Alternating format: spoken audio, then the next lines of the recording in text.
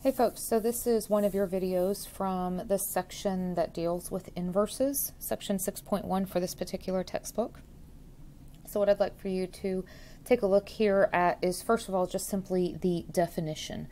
The definition of one-to-one is simply that it's going to pass the horizontal line test.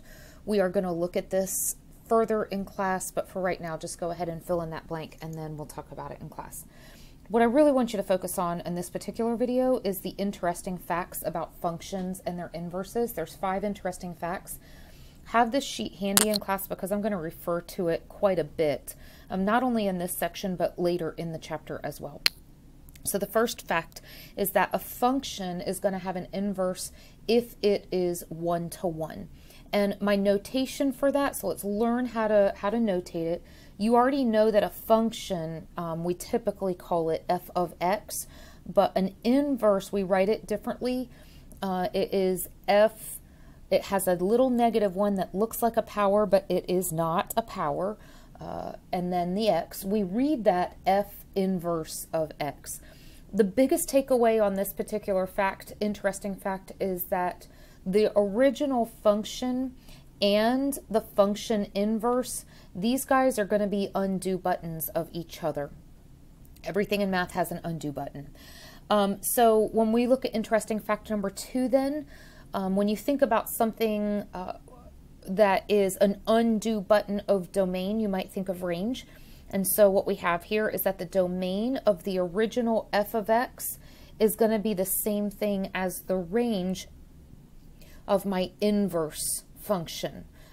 The range of my original will be the domain of my inverse.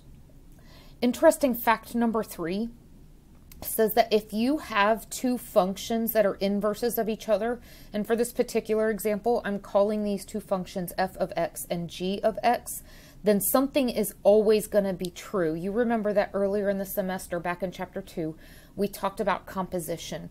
So what we find that happens especially with inverses is that f of g is going to be equal to g of f. This did not always occur back in chapter 2, but if they're inverses of each other, it is going to happen.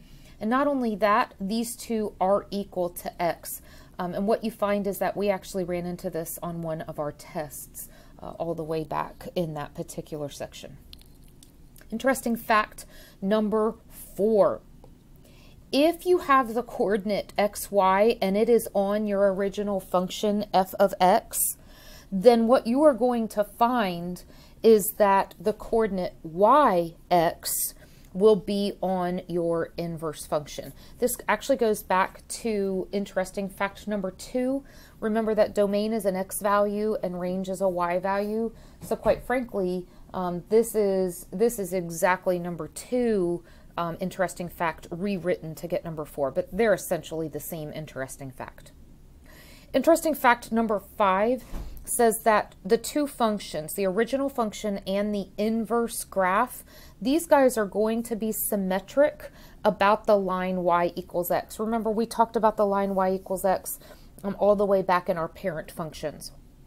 So my 2 graphs will be symmetric about this line. In other words, my line y equals x is going to be a new mirror.